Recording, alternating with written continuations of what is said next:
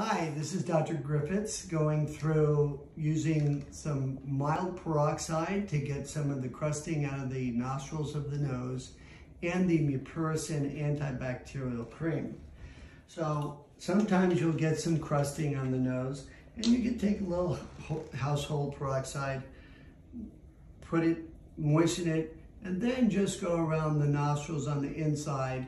And then after that, do your sinus rinse. Once the sinus rinse is done, we give you the Mupirocin antibacterial cream. It's also a lubricant cream. And the key here is you take a little dab with a Q-tip and you place it underneath the nostril. So if you can imagine, you put the dab of the cream there, and then you take it on the top of the nostril over to the side, right at the top, and a little bit on the septum. Over time, the body temperature heat, we're 98.7 degrees, will liquefy the gel.